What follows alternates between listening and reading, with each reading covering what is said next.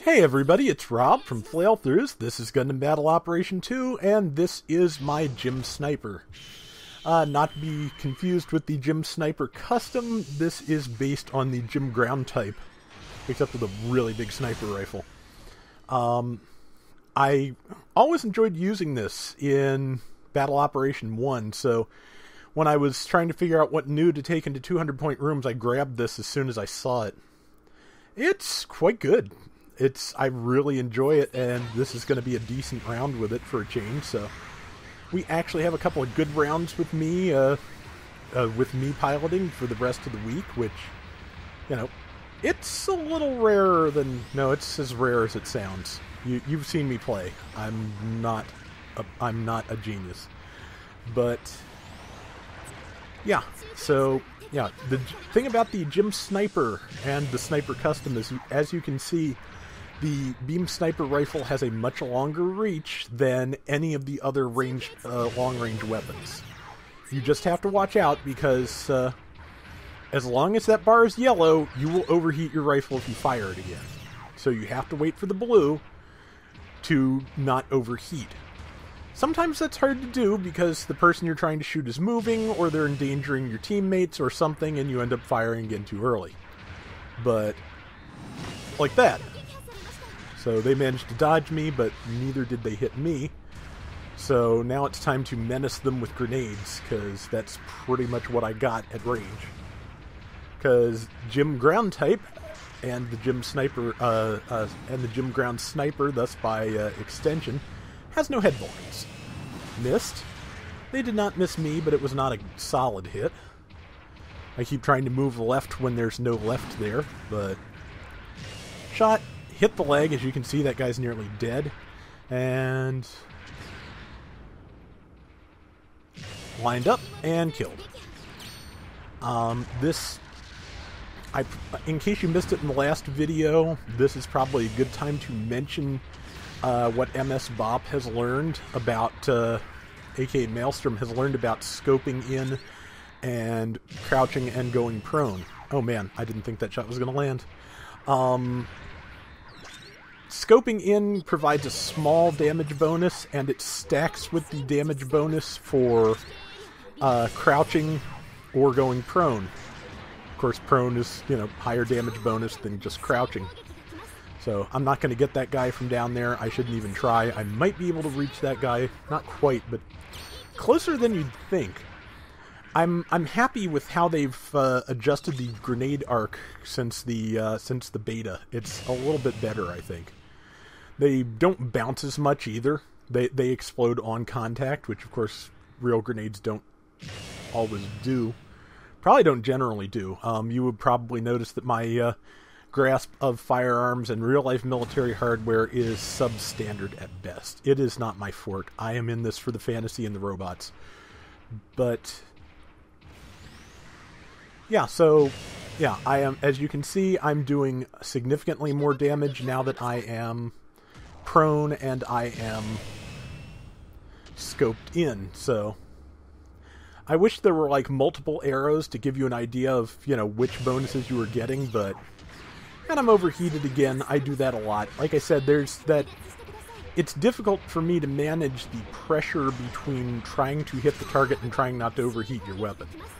I would generally rather try and hit the target.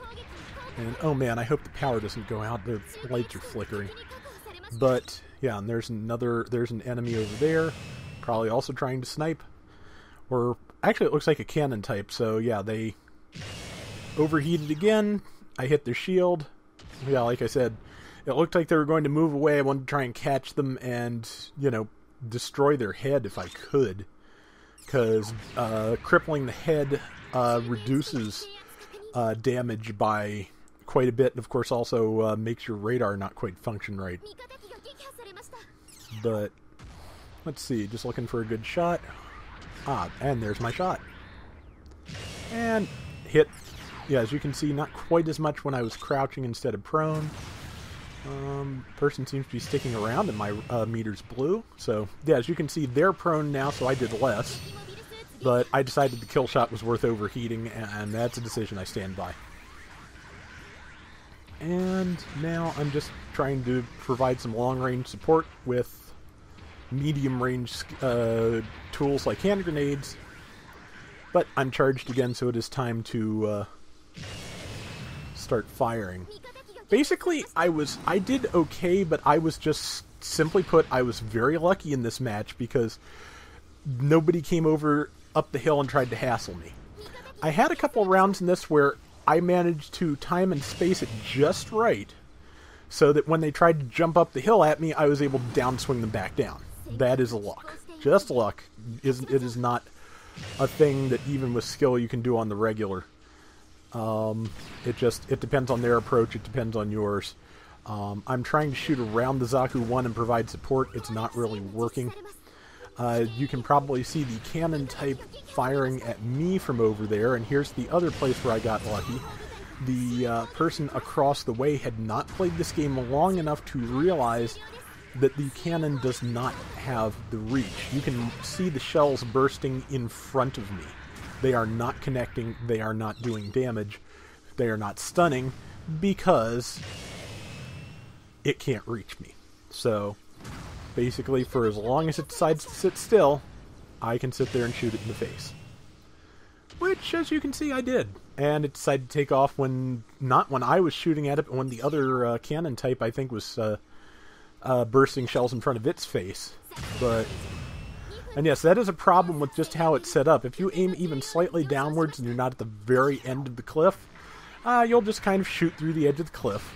Not optimal. Let's see, what else can I shoot? But there's a shot that if that light armor had not jumped, I probably would have connected with. And that shot I did connect with. Alright. Yeah, so we're opening up our lead a little bit, and as you can see from that 0, someone's ordering an airstrike. If the timer is stuck at 0, that means someone is ordering an airstrike, and also someone, when that red message comes up, that means the enemy is ordering an airstrike. And if you're a stationary sniper-type mobile suit, that is an excellent time to go away, because stationary targets are most likely to get hit by the airstrike, and they are thus the most tempting targets. So, if you get the airstrike warning, which is probably what that red text is in a basic match, you're going to want to move just to make sure you don't take the hit, because those airstrikes are nasty. See, lob out a grenade, hit neither of them, but didn't fall that far short. Fired right between that guy's legs. That takes some real effort, I tell you. Let's see, actually just bad luck. I think I broke his shield from the way he got stunned, and then I redlined my rifle to not quite kill him, but missed with that too. Grenades are redlined. Rifle is redlined. Basically, the smart thing to do is back off, because getting close would be dangerous, even with only 10 seconds left. I've got grenades now, though, so I can, do some long-range fighting. And now I'm just trying to get a shot in on something before time runs out, and there's just not enough of it. But I can't complain. 0 deaths. Got some good sniping done. Got like 3 kills. I forget whether this was a rated match or not. Yes, it was, and it's one of the 2 or 3 times I've gotten up to D+ before I went back down to D-. But anyway, that is the Gym Sniper, and that's gonna do it for Gundam Battle Operation 2 for today. We'll be back with more tomorrow, so until next time, everybody take care and have fun. Later!